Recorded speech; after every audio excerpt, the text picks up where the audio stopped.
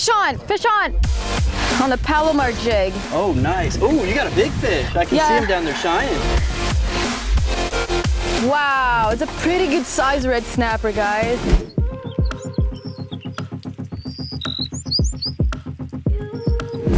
It feels so strange.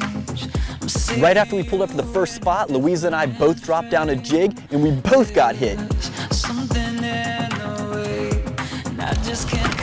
Oh yeah, I got one. Gosh, I just got cut off. This is what I saw earlier. Woo! King got me. Glad you stayed buttoned up. You might have a grouper. I hope so. Wow. On that 3.5-ounce Palomar jig. Could have had a double to start it off. I got sliced through and yep, you got a grouper. Oh yeah, that's there a good way to start. All right. Don't know if he's gonna make it. It's a good start though. Just got cut off by a king and she got a little red grouper. That's a good way to start. It's on the Palomar 3.5-ounce jig too. Is that what you were saying? That's what size you're using? Yeah, 3.5 pounds. Perfect. They seem to like Man, it. he got it hooked in there good. And there it is. That's what is happening on. Little guy.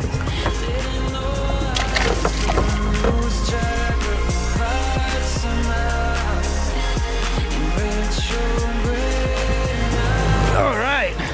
Oh, he's on the surface too. Fish on. All right, well, I just started trolling a couple of these C&H lures. I got a tuna tango here, and I was hoping for maybe a king or something, but I'm not sure what I got. It didn't make a long run like a king does, even though I have a fairly stiff drag on here.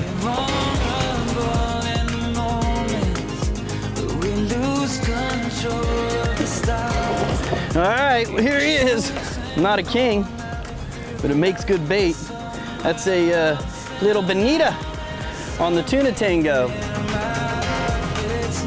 That's what we're doing, and this is one of the rigged and ready ones that C&H has, so it already comes with the wire cable and stuff. It's perfect when you're going for kings, and we're gonna go ahead and throw that guy in the cooler, keep him for bait later in case we drop some stuff down for some grouper. Oh, fish on. Good job. Woo!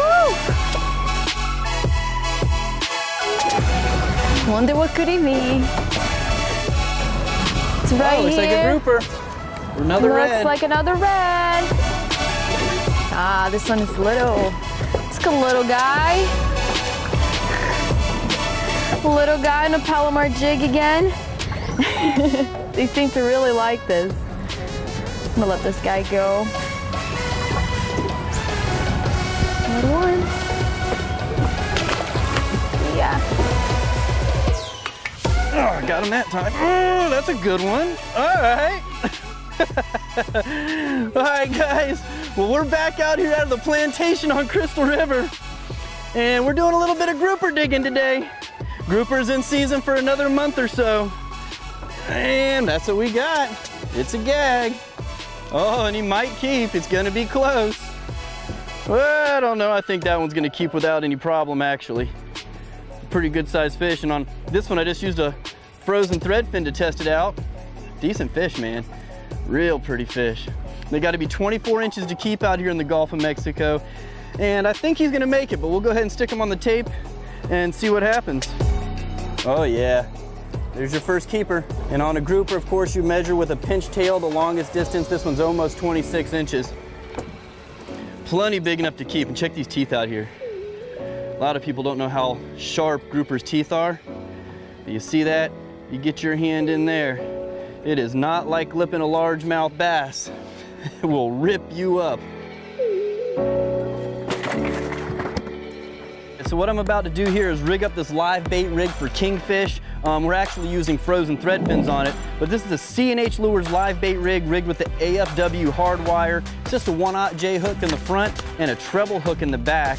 Some people like the double treble hooks. I prefer the J hook in the front just because when that J hook does get in their mouth, it stays a lot better than one of the little treble hooks. And comes really nicely rigged for you, so you don't have to go through all that hassle when you're on the boat or rig a bunch of stuff the night before if you're busy. And they do them very well. And after I get that unraveled, I just, they already have a really nice swivel on there as well. All I gotta do is just tie a uni knot, get it on the line, get my bait on it, and send it out. And on these, the way you're gonna wanna rig them is you're gonna wanna take the J hook and put it right there through the nostrils. There's a couple different ways you can do it, but I found that's the best way. And then this hook, you can just leave it trailing behind. A lot of people do that. Sometimes you can just take it and tuck it in there on the tail, especially if it's about the same length like this one. Either way will work.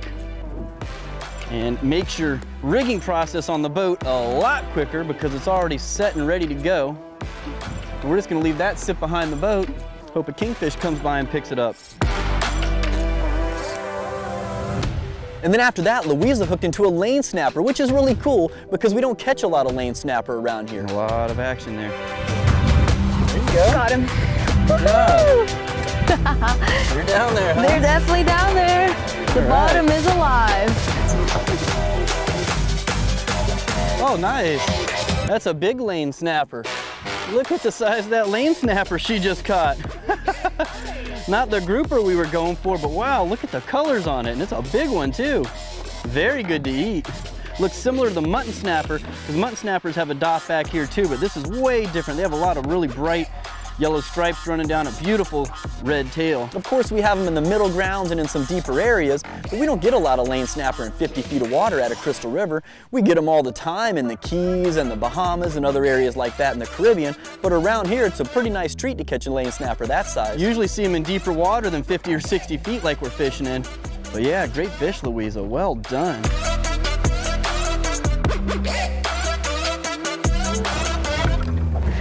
Got it. Good job. Man, you're on fire. I didn't even get to the bottom yet. You're gonna get one too. As soon as you hit the bottom, they're there. Yep. It's so much little stuff messing with it. Oh, what do you got there? Looks like a gag. Let's see what this one is. Red grouper. Da-da-da. Another. Red grouper snag. Ooh, must be a lot of them down there. I snagged this one. Sorry, buddy. There we go. Got one? That one's better. See, I told Oh, that you. was the one I was looking for, Louisa. Oh, that red grouper's making a mess. It is. Let's send him down. Let's send him. They got a big old gag coming up, I think. All right. He's not big, he's fighting like he is. Oh, I think I got another keeper gag. Oh, wow, that's definitely a keeper. Good job, Jimmy. They're here. Go, and he's kicking everywhere. Gag, then lane snapper, then red grouper, then gag. 4 fish in a row. All good quality game fish. There's a lot of little like grunts and stuff down there as well, little snappers that keep pecking. It's the size you want right there. Right as we were catching all of those grouper, the flat line just started peeling out. All right, guys, now you're on. Oh man, I knew it was a kingfish. I could tell right away that it was a kingfish. All right. Flat line started running towards the front. Lucky you didn't tangle up the other rods. Think we got us a king. Oh, I hope so. Hope it's a good one. Digging. Woo! Got him, and that's why you keep a flat line out. Again, I got that C&H Stinger rig, the rigged and ready Stinger rig, so we didn't have to rig it. It feels like a good fish.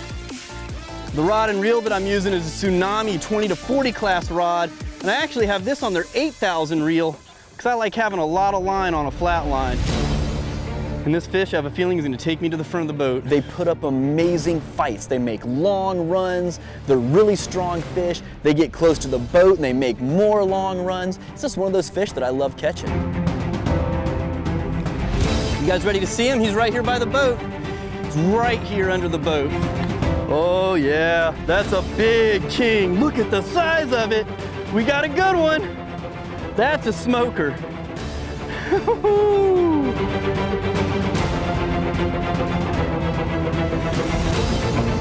Look at that, guys. Look at that. You see how light this drag is? You got a big fish like that, you don't want to mess it up. Ooh, it's a good one. Don't give it any more line in. Just head down. Just head into the water. You might be better off back here, and I'll gaff right here. Beautiful fish, Jimmy.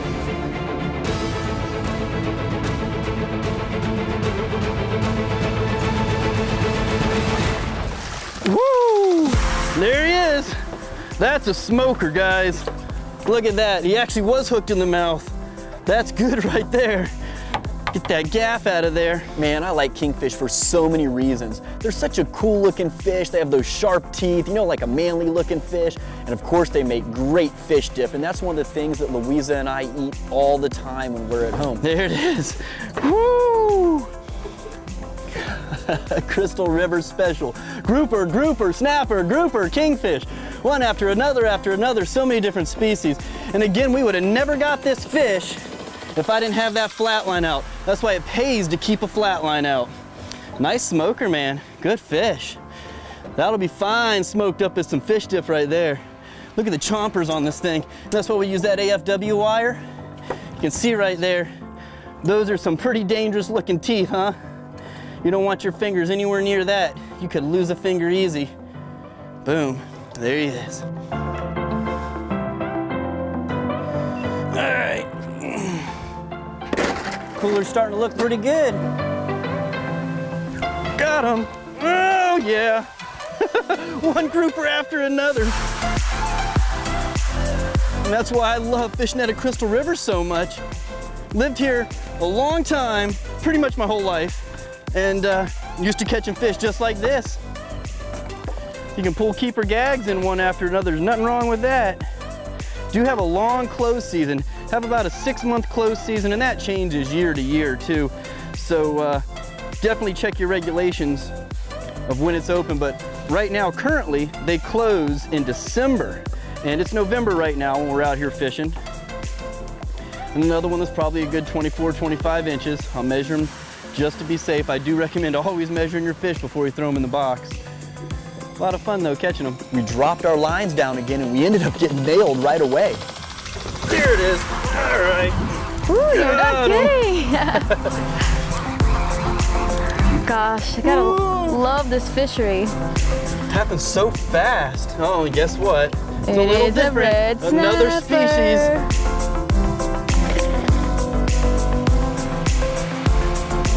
Oh man. And you know, look at this, he's got, oh, the little remora fell off of him. You say he had a little remora on him and it just fell off. This is not what we wanted to see, because when you see one, you usually start seeing a bunch, and the grouper bite is hot here right now. I'm hoping I don't have to pick up and move, because these little 16, 18-inch red snapper will start coming in by the hundreds once you get one. Pretty fish.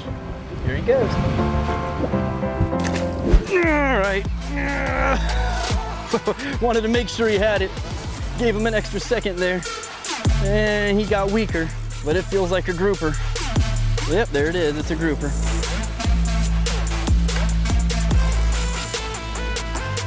Not quite big enough. Just an itty bitty guy. He's gonna get to swim away. Oh, this is gonna be a good one. Oh yeah. Oh, good head. Wow. Good yank. There we go. That's a good one. You got the fish I just had. Yeah. I think you That's just a good got fish it. right there. Oh man, you got to really slam it to him. Whew. Even with circle hooks or offset circle hooks, I still yank on a grouper because I want to bring them out of that rock as fast as I can. And this is a big fish. This is a real big fish. All right. Good job, Jimmy. Whoa! And he took back off. Oh my goodness. Woo! On a thread fin. Man. They're definitely out here. They're chewing good. Wow. What a fish. All right, I'll show you guys a couple ways to hold the grouper here. As you can see here, there's a groove below and a groove above that lip. You hold the fish just like that. It's usually a great way to hold them to keep your hands out of the teeth or the gills. Another way, if you do go in the gills, don't go in the red, because that'll cut you. And that white part on the inside of the red is actually what's really sharp. So you just slide it in on the outside of the gills, and you can hold it that way as well. A couple neat ways to hold a grouper there that'll keep you from getting cut up. Again, right there on the outside, or you hit those grooves on the top and bottom of its lips. Nice fish. And I had my buddy Jim with me on this trip, so I brought Jim in to let him catch a couple fish as well. And Jim and I dropped our lines down, and then we ended up doubling up, and Jim had a really nice red snapper that he hooked, and I got a red grouper. There you go. First drop.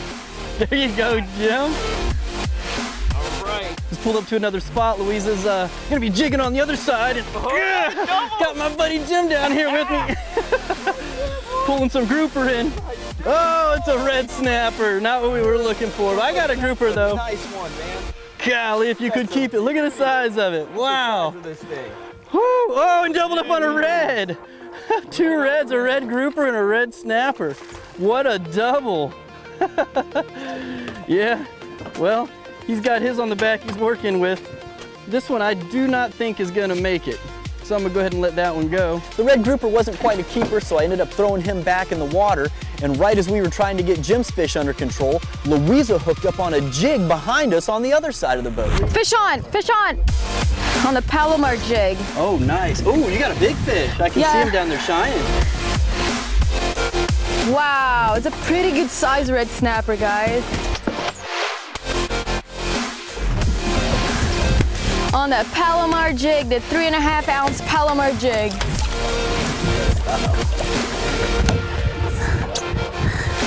Look at the size of this fish. Woo! Oh, that's bigger than Big mine. fish. Big brother. Jim and Louisa hooked in some really nice sized red snapper. I mean, those were big snapper for 40 to 50 feet of water. That was actually a triple that happened. I just threw the red grouper back in, as you guys saw. Louisa hooked this one up on the Palomar jig, and Jim got one on some live bait.